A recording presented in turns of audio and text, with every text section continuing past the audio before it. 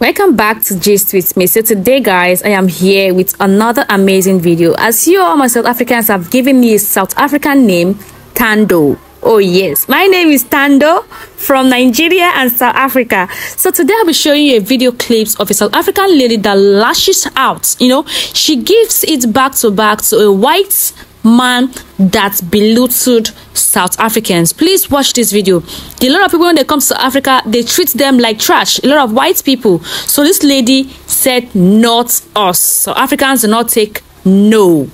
Watch this video. A British-born man who has only lived in South Africa for 20 years has decided that he has the right to come here and tell African people what to do with their land. We don't even need to discuss the intricacies of colonialism. We don't need to get into that for you to understand that it's insane for a British man to come here and tell us what to do with our land because he feels like he is entitled to do so. White South Africans don't have the right to tell African people what to do with our land. You live here because your ancestors committed atrocities to the native populations. There is a huge difference between me and them. So you can't tell me that I'm not from here. We were moving around with no borders for decades, for hundreds of years before y'all came here and imposed your bullshit on us. We will not allow it. It doesn't matter how hard you try to convince us. It doesn't matter what argument you come up with. That British man needs to be deported. These passport bros in South Africa are crazy. Let me tell you my story. So I was at the V&A waterfront in Cape Town with my family. Hi, dude. Everyone is dispersed. I was at our meeting point because when I say I'm done shopping.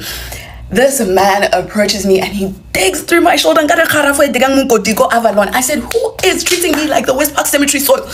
I turned back and I was like, what do you want? And then this man's like, oh no, I just wanted to get your number. I wanted to go on a date with you. He was like, you're so pretty, whatever.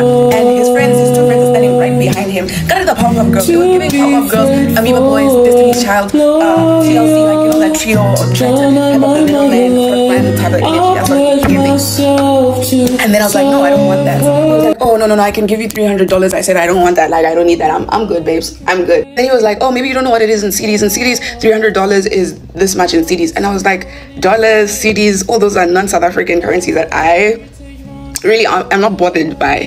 And then he was like, oh, this is how much it is in rand. It's like, leave me alone.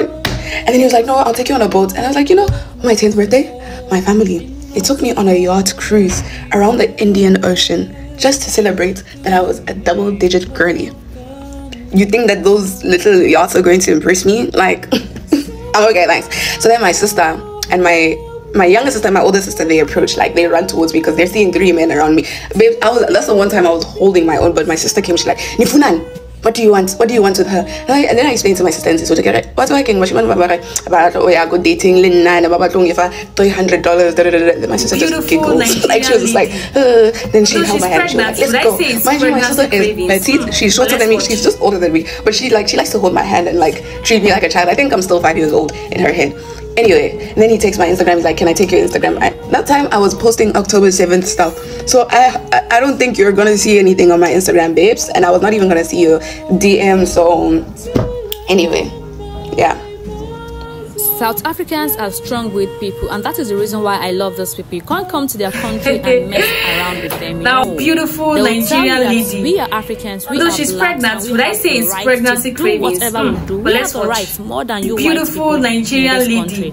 And to all my Although she's pregnant, would I say it's pregnancy cravings? But let's see you guys in my next video. Beautiful Nigerian lady. Share. Although she's pregnant, would I say it's pregnancy?